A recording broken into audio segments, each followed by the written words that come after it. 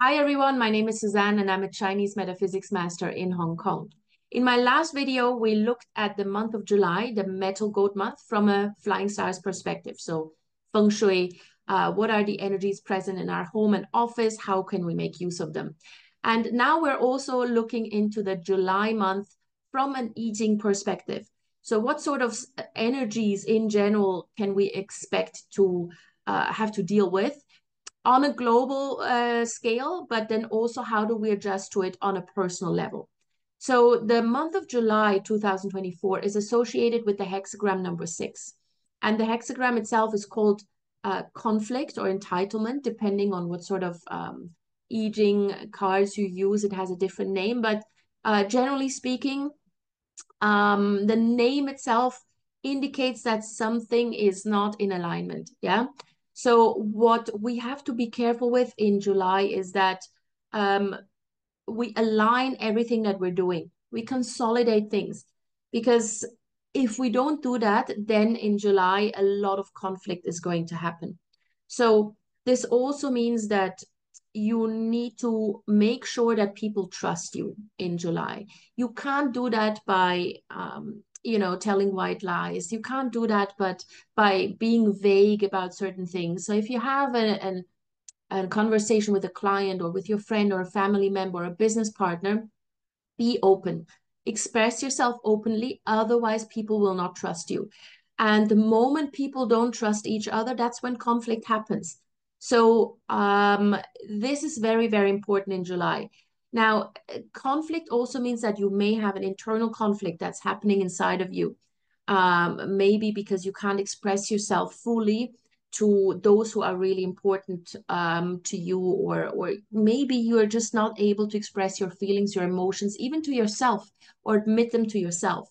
And when that happens, then an inner conflict is being created, and that can lead to, in the worst case, to a depression, but just generally to feelings of sadness or anger, or just feelings where you're not that you're not really in sync with what's going on.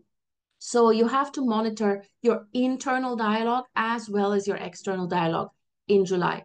Make sure that you try to express yourself as much as possible. I know it's not always possible. We can't always tell our boss how we feel about them, but just try to be as honest as possible with yourself and with those around you.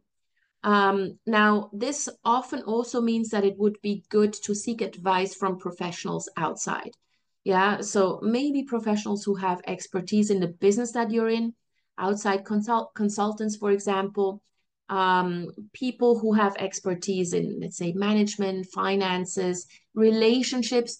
Yeah, it's a good month to seek a coach if you're feeling that something is off in your life and you just need some expert advice, some advice from someone who's not emotionally attached to the situation, and go out and seek a mentor, a teacher, a coach, a consultant. Yeah, it's an excellent month to do that. Um, because then at least you are able to express to someone what is going on and get advice over what it is that you could do to resolve the situation so that it doesn't end in a conflict. Yeah. Now, the conflict hexagram also tells us that we need to be aware of sort of like the secrets that we keep, whether we do keep them for good reasons or bad reasons, because it's important that that you work things out so that you don't actually have to keep this secret anymore. Yeah, usually we keep secrets because we're uncomfortable with the truth. Now, if you don't work this out with whoever is involved in the secret that you're keeping, there's a high likelihood or a high chance that things are being revealed in July. We will likely also see this in media in July. Suddenly, things are actually coming to the surface. Maybe there's more scandals reported in the newspapers or in the news in general. So, um, a lot of dirty laundry will be aired for people to see. Yeah. So make sure that you don't have any dirty laundry that needs to be aired out. So you don't have to be embarrassed by whatever is actually being revealed. Yeah. This is also sort of like a word of caution. Sometimes we just keep really, really stupid secrets. Yeah. That are not even all that necessary. Try to come to an agreement with the people involved, or just even if it's just yourself, ask yourself why you are so embarrassed by this particular secret. If it does come out, be open about it. Yeah. Don't try to obfuscate it even more, because that will make things worse, right? So this is sort of like the energy of July. I know it doesn't sound all that positive, but speak your truth. That's essentially the message here.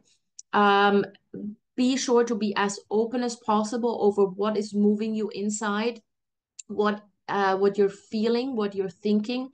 Obviously be diplomatic, yeah. You don't just have to blurt out everything.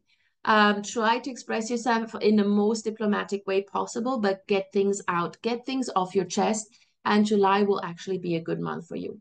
All right. I hope this helped you guys. I hope this, together with the flying stars, is helping you have a really, really good month of July this year. If you do have any questions, any comments, please put them in the comment section below. And of course, you can always contact me directly if you would like to have a personal reading with me.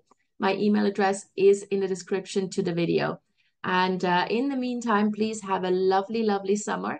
For those of you who take some time off for holiday, enjoy your holiday, enjoy your vacation, recharge, rejuvenate, make sure that you have a fantastic time. And yes, if you could share out this video, that would be fantastic. And please give it a big thumbs up. See you guys soon. Take care.